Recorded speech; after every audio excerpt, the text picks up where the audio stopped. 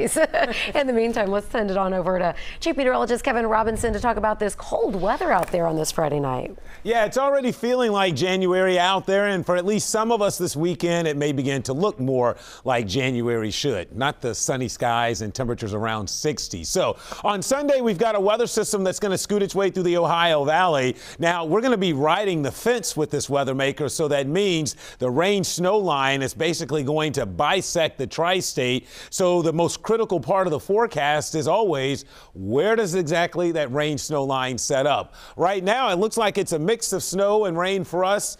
The winners of the snow will probably pick up a slushy inch or two early on Sunday.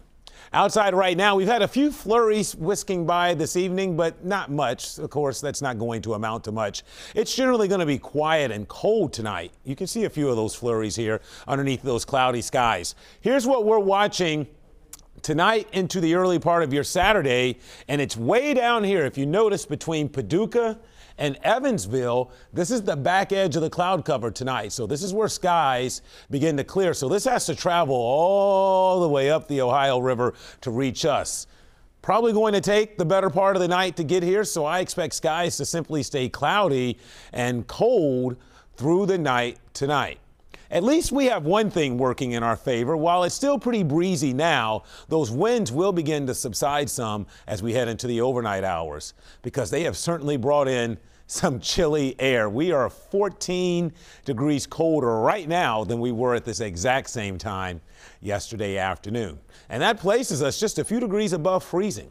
We've been holding steady all day at around 34, and with that west wind, it has kept it feeling like it's in the mid-20s. So we'll get a little relief tonight from the cold in the sense that it won't be quite as blustery, especially after mid-evening.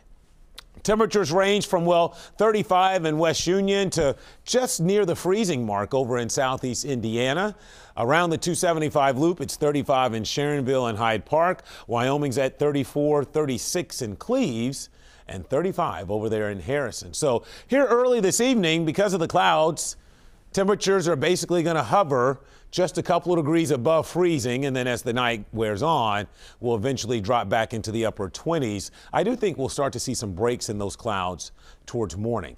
So here's that Sunday system. As I mentioned, we're right on the rain-snow line. Basically, for those of you northwest of Interstate 71, you have the best chance of staying all snow, hence the greatest chance of likely achieving that slushy inch or two. The farther south you go, warmer air will mix in, and that will result in more of a rain event on Sunday as this passes through the area. Let me show you it on Futurecast. Here's the clouds trying to break up tonight.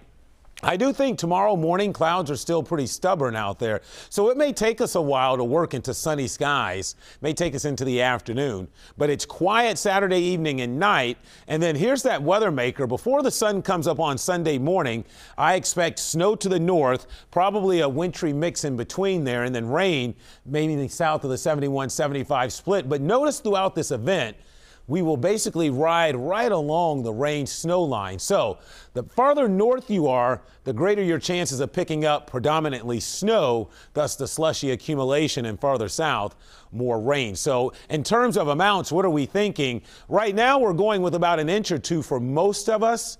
But should that warm air push a little farther north than expected, that, of course, could cut down on the totals, especially near the Ohio River.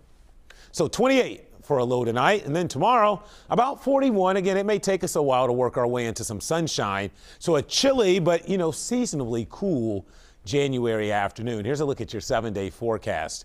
Quiet Saturday. We'll keep an eye on that Sunday system, and then quiet weather starts next week. And then it looks like we've got another potent storm in here on Wednesday that could start as snow before going over to rain. Kevin, thanks so much. Well, a high wind gust bring a restaurant sign down right on